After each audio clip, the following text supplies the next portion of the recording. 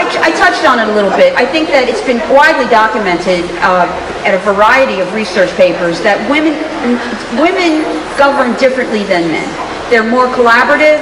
They're more willing to reach across the aisle to collaborate with their colleagues in other parties.